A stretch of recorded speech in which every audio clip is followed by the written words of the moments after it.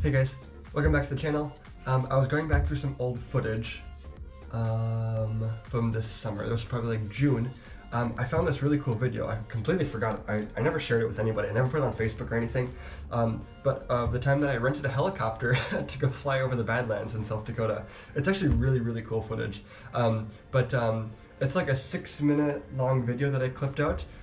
But some things to watch out for as you see the video. This video was taken the morning after a huge thunderstorm. So there's a huge thunderstorm in the Badlands. The Badlands are like, I should actually explain what they are.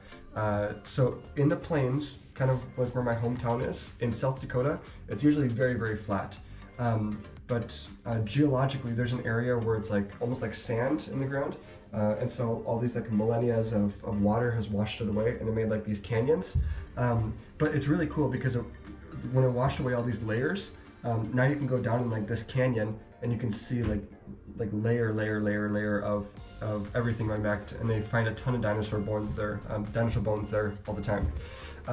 But there's all kinds of colors. So it's like there's a white layer, there's a pink layer, a black layer, a brown layer. And so right after this thunderstorm then, when all the water goes through there, it makes it all super bright. So it's really easy to see all those layers. So that's really cool to watch out for. And also there's a lot of animals in there too. So you'll see like, it reminds me actually like the Serengeti because there's like antelope all over the place. There's some bison and hawks and that kind of stuff that are flying next to the helicopter. It's all really cool. So I rented this helicopter all by myself and I was just with the pilot. He let me do some of the steering for a bit. But I think it was like, if I remember right, it was like something like $100 or something. But totally a worthwhile experience. It was really cool. So enjoy the video and I'll see you later.